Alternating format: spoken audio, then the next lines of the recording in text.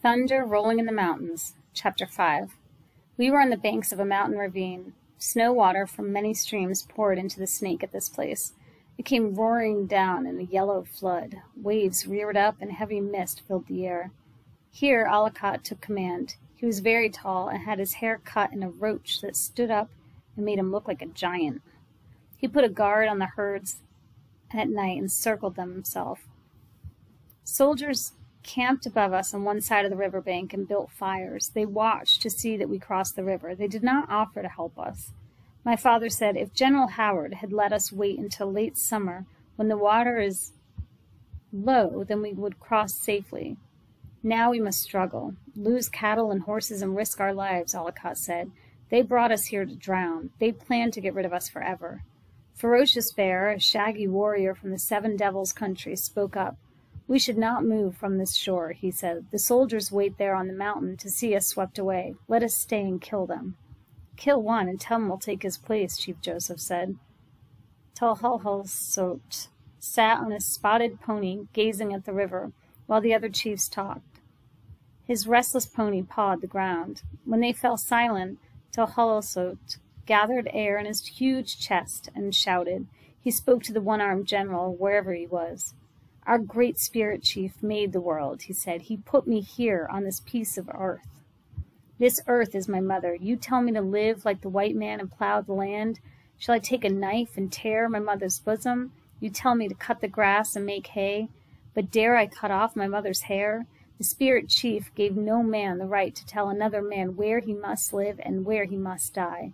His voice trailed off. The leader of the white soldiers did not hear him. My father and Chief Aloud, his brother, did not hear him.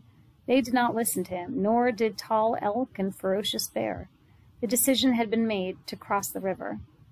Now we build rafts for the crossing, my father said, and boats. Gather our herds, Aloud said. More than 200 cows have been driven off by the whites since we came to the river, and half that many horses. We'll lose many more before the sun rises again. We go at dawn, Chief Joseph said. Tulhulhulsot's eyes flashed, but he said nothing more. That night we built fires, and by their light made rafts and boats for the crossing of the Snake. Men cut alder trees and bound them together with leather thongs. The rafts were strong, but hard to handle. The women made bull boats from willow frames and buffalo hides stretched tight. Bull boats look like melons cut in half. They swirl round and bob like corks, yet they are safe in the rushing water. As the sun came up, our 5 bands gathered at the riverbank. In my father's band from Maloa, the land of the wandering waters, there were 62 warriors and 300 women, children, and old people. The warriors were naked except for breechcloths. Their bodies were covered with thick bear grease to keep out the cold, and they wore red feathers in their braided hair. Chief Whitebeard, who was very old, brought a band that was next in size to my father's band. It had 51 warriors and 255 women, children, and old people. They came from Whitebird Canyon, beyond the river. Chief Looking Glass was there. He was a great warrior, not as tall as my father. His black braids were streaked with white, and their tips wrapped with brass wire. He wore brass rings in his ear. A round Looking Glass always hung from a rawhide around his neck. Looking Glass brought 40 warriors and 200 women, children, and the old. They had lived peacefully in a small hidden village on the Clearwater River, yet white miners had found them and treated them badly. They had killed their cattle and stolen their horses. The smallest of our bands belonged to quarrelsome Tulhulhulsot. There were fewer than 50 of these Palousas, but their warriors carried good rifles and were the best buffalo hunters among all the Nimipu. The night was long. Gathered on the bank, we waited for the sun. It came up bright and lit the hills when the soldiers were camped. It took a long time, half the morning, for the sun to find its way down the dark canyon walls. It lay on the river in shimmering sheets that blinded us. We couldn't see the river because of the fierce light, so the chiefs decided to make the crossing late in the day. When the lights changed, Aloud sent our riders to herd the horses close to the river. Chief Joseph stood at one end of the herd, Ferocious Bear stood in the middle, and Aloud and his big stallion stood at the other end. Alucot fired his pistol. The riders shouted. The frightened horses stampeded into the river and swam for their lives. All of them got to the far shore. The cattle were next. Warily, they walked into the shallows, but the riders forced them into the river. Half of the cows and all of the spring calves were lost. Alucot sent out rafts loaded with the things we had saved: clothes, ornaments, buffalo robes, lodge skins, packets of gold dust, bags of coos mush, dried berry cakes, camas roots, and smoked meat and salmon wrapped in deerskin. We lost only 2 rafts. The soldiers watched from the hill but did not offer to help. The sun moved down in the sky. In its rays, the rushing water sparkled like a river of jewels where Alucot gathered our people. The old women, the old men, and the children were placed on rafts and lashed down. Babies and cradle boards were strapped to their mothers' backs. One end of a stout rope was tied around the waist of a horseman, the other end to a corner of a raft. In this way, with the horsemen at each corner and the horses plunging against the swift water, while their riders clung desperately to their backs, our people crossed the river. 3 of us were left to go: Chief Joseph, my mother, and myself. 1 star shone above us.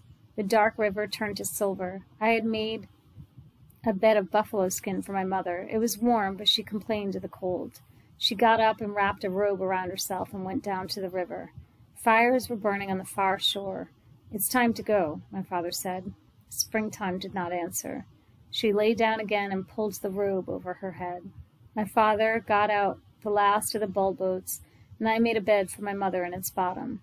He picked her up to put her in the boat, but she slipped from his grasp and went along the bank to a big rock that jutted over the river. "This is no time for play," Chief Joseph said. "I'm not playing," Springtime said. "I will have my child here before we cross the river. This is my home. This is Wallowa. Over there, where the soldiers watch and fires burn, is not our country." "It will be our country soon," my father said. "It is better that our child be born where his home will be." He edged toward her and talked softly. Her back was against a rocky ledge that hung over the river. He moved closer, talking softly, ready to take her in his arms. The ledge was slippery with spray, and she was heavy, but before he could grasp her, she clawed onto the ledge out of his reach. She sat above the torrent, looking down at him. Her hair was wild with spray. I think that if he had tried to follow my mother, she would have thrown herself into the river. If she had, I would have followed her. "How long do you sit?" Chief Joseph said. He was not pleased. He was not used to being defied, not by his wife. "Already you shiver with cold." "You will be sick. The child will be sick. How long does this madness last?" "Until the child is born," my mother said.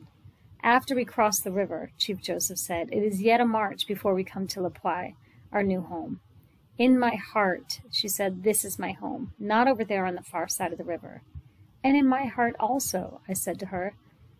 I said this under my breath, but Chief Joseph heard it. He walked away, gazed for a while at the raging river, and then came back. He asked me to build up the fire. In a gentle voice he spoke to Springtime, and she came down from the ledge. As the sky grew light in the east, her child was born. At dawn we got on the bull boat, and the horsemen guided us to the far side.